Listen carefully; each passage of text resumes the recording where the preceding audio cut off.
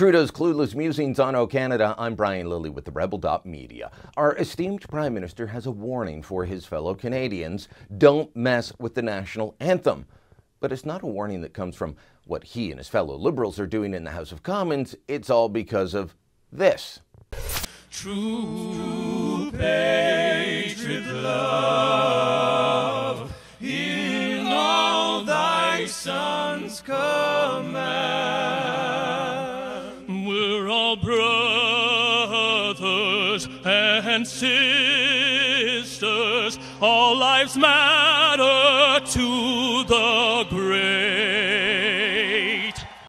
That's right, Remigio Pereira, the fourth tenor, the guy that lost his job in the band because of screwing with the lyrics of the National Anthem. He's the guy that Justin Trudeau's warning against. Listen to what he said in an interview with Global News. I think people, whether it's a particularly off-the-wall rendition of it or changing the words of it, I think artists need to be very, very careful when they try to express themselves through a piece that is so cherished and symbolically important for Canadians.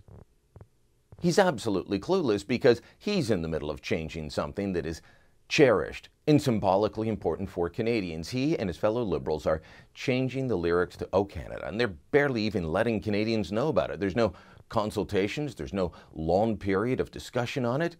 It's just ramming it through because the MP that decided to sponsor the bill to make the lyrics gender neutral, change in all thy sons command to in all of us command, he's dying of Lou Gehrig's disease. And we've got to pass the bill fast, so they rammed it through committee. They broke all the rules. Now he's turning around and chastising the fourth tenor. But look at the reaction of Canadians when they realized what Remigio Pereira had done. They freaked out. They didn't like it. They said, you don't mess with the anthem. It was discussed for days. Don't you think maybe we should have done that with what Parliament wants to do? But there was a political agenda. It was showing the Conservatives that they could do what they wanted. It was showing the public that they could do what they wanted without letting the public even know. They kept a lid on this because they didn't want to face the same kind of backlash that Stephen Harper faced when he proposed changing the anthem. Trudeau's right. Don't mess with a song so important, so cherished.